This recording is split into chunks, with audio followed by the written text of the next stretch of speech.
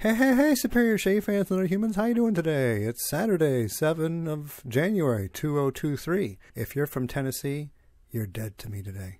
You hear me? You're dead. That's a little Jaguars joke.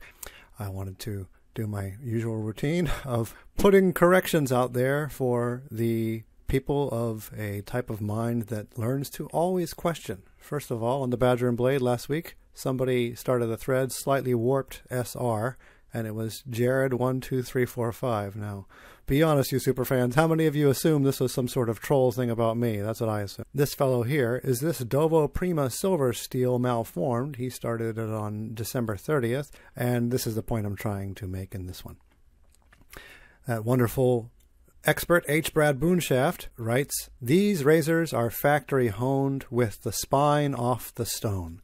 So the bevel angle is completely different from the bevel angle honed with the spine on the stone." That's what they call the opposite of the truth, or I actually learned the word was a lie, is what the word was in English. This is my footage from 6 years ago now. You can hear the director from Dovo.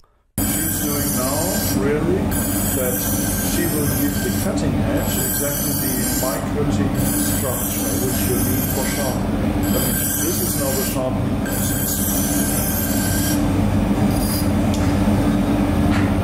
And also, she's working on the spine. So you see cutting edge and spine is put on the wheel.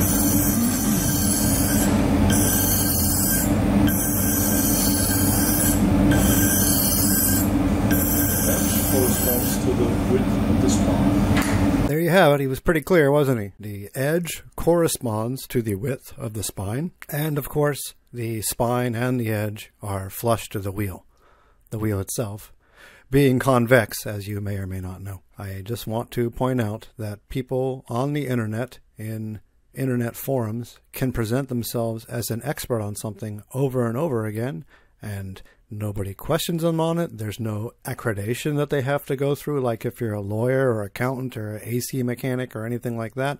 They can just spout off, and you, the noob that doesn't know any better because you've read their post 10,000 times, assumes that they know what they're talking about, when, in fact, they are saying the exact opposite of the truth, to the detriment of the people manufacturing something in a setting where they have to go to an actual school in order to do that job.